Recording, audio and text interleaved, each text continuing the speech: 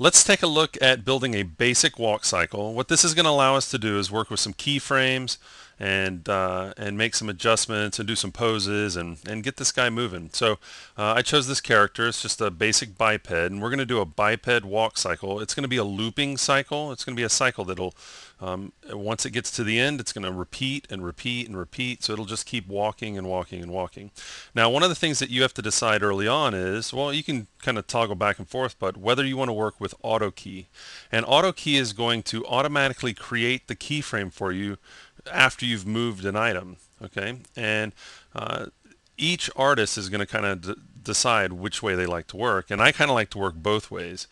For doing this walk cycle, I'm going to go ahead and turn auto key off. By default it'll be on, but I'm going to go ahead and turn it off.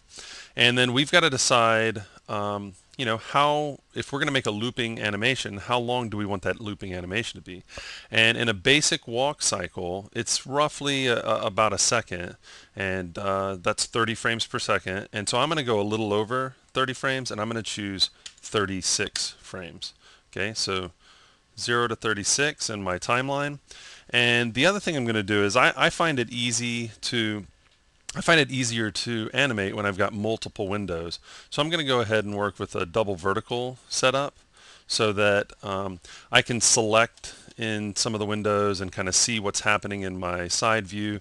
And you might work with 4 windows or more. It kind of just depends, and I kind of change it up every time that I work.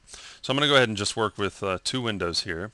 And I'm going to jump right into animating, and I'm going to start with the legs. I've got basic IK set up on the legs, so whenever I move my goal, this null object that's set up like a box, whenever I move that, I'm going to lift the entire leg. Now, one thing to note is because I turned off auto key, if I move the frame slider, it snaps back into place. Okay, I'm going to use that to my advantage while I'm animating and when I'm setting up my keyframes. So let's go ahead and dive right in. I'm going to start by posing the leg back. Okay, so I'm going to take this leg and pull it back, and I'm going to keyframe that. Now, because I have auto key off, I need to hit enter, and then it lets me know that I'm creating a keyframe at frame 0, and I'm going to go ahead and hit enter. And because I want my first and last frame to be the same so it'll loop, I'm going to go ahead and hit enter again and hit 36. So I set a keyframe at the beginning, and I set a keyframe at the very end. I'm going to take the other leg and do the exact opposite. I'm going to have the leg going forward and keyframe at 0 and keyframe at 36.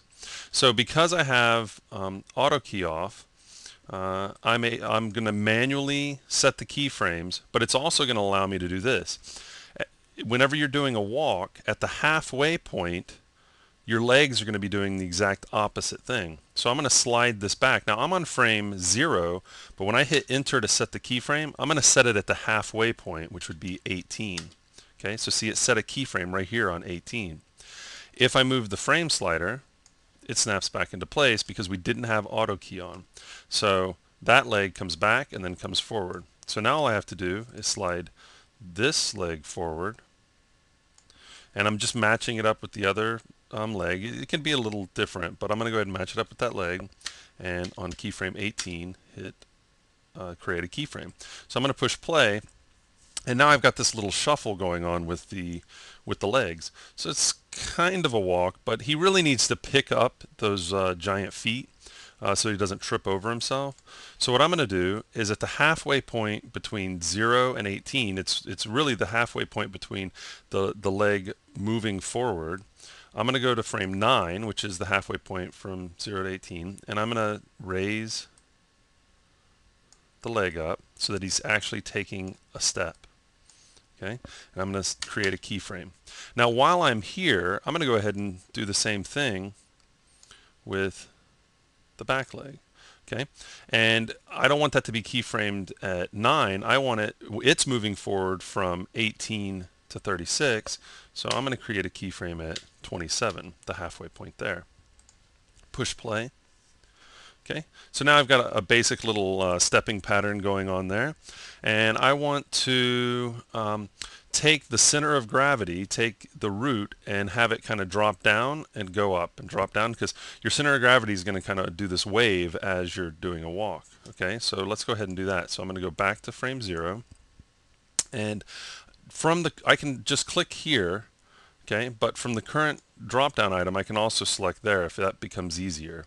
Okay, and I'm just going to say lower it down whenever he's stepping down. Okay, and I'm going to do that on frames 0, 36, and he's also doing it on frame 18. See, I'm doing it all from the from frame 0. I'm going to come over to frame 9, and when he's stepping up, I'm going to raise his center of gravity up, and he's also doing that on frame 27. Okay, so I'm going to go ahead and push play, and so now he gets a little bit of a bob as he's walking by. Otherwise, if you put like a wall hiding part of his body, it would look like he was floating, just floating by. But now that he's raising up and down, he's actually taking steps.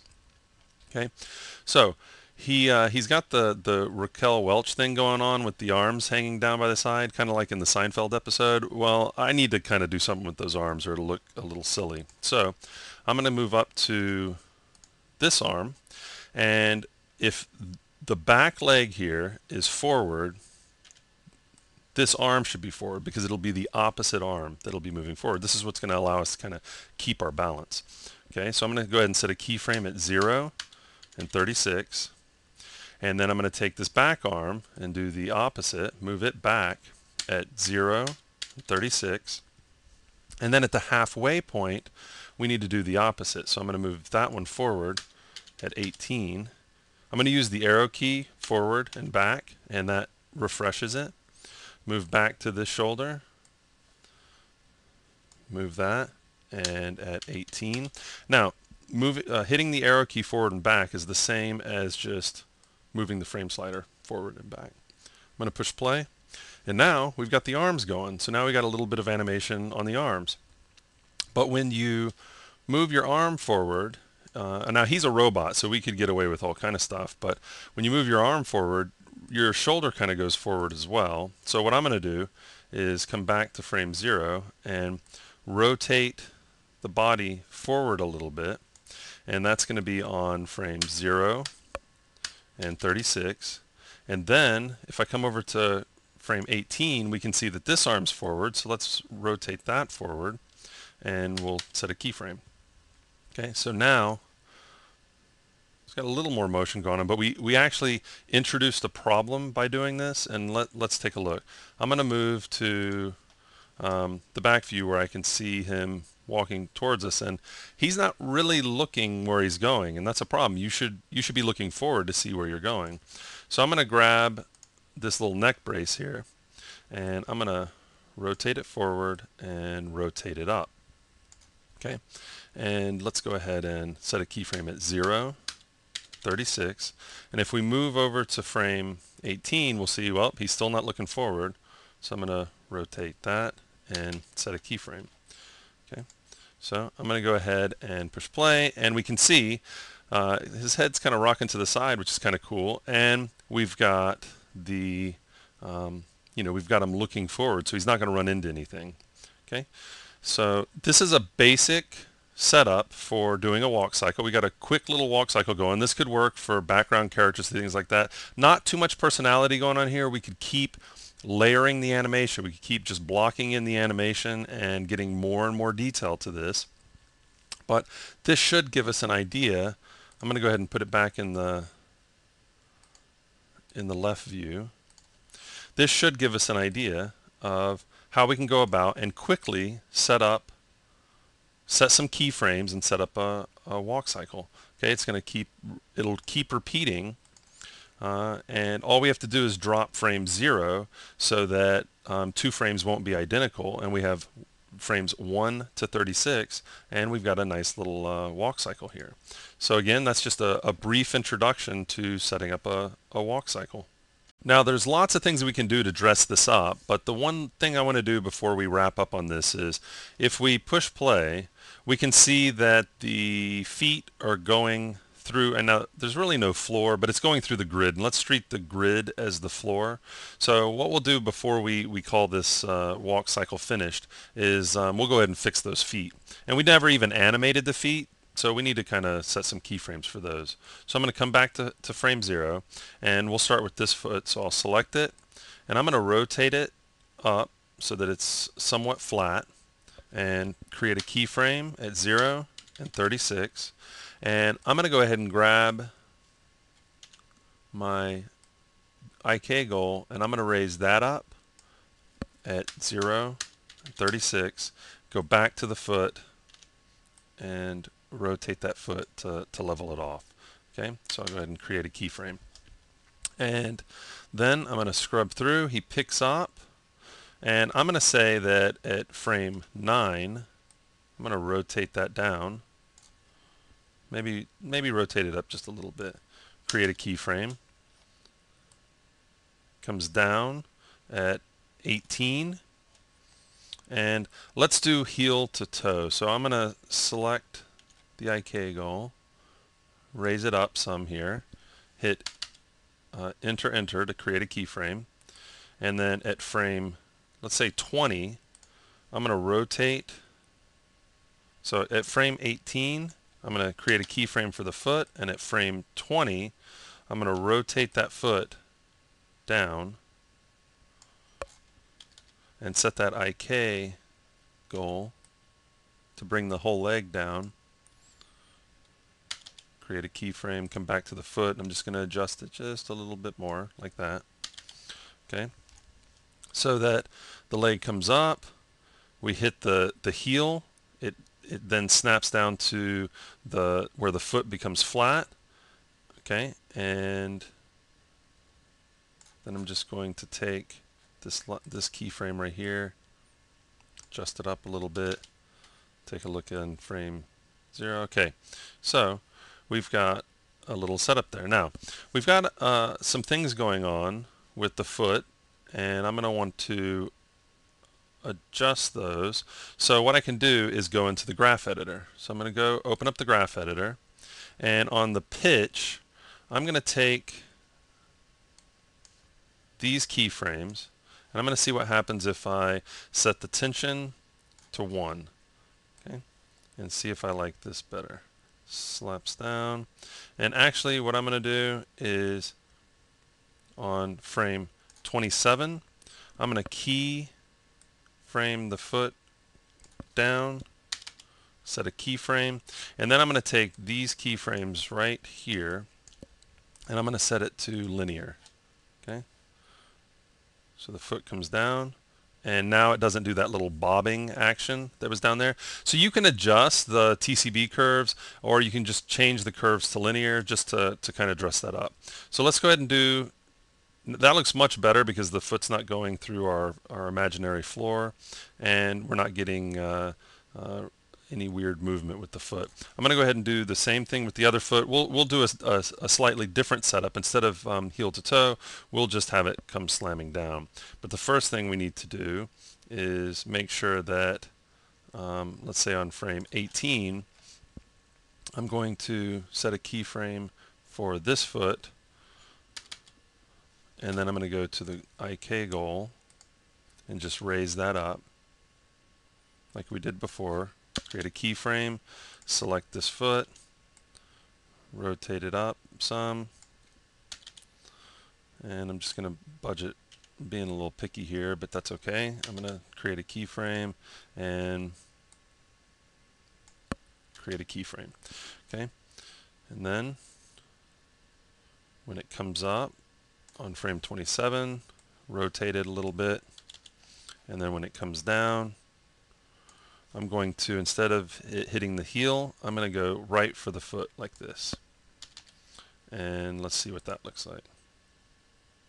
Okay, we got a little spot where on, let's say frame 9, I'm going to rotate that foot down and create a keyframe. And we need to adjust the curve a little bit just so that it doesn't go through the floor. So I'm going to go to the graph editor, and going to go ahead and set, let's see, when this is coming forward, I'm going to just see if I can adjust the tension. No, I'm going to do the same thing. I'm going to just set this to linear.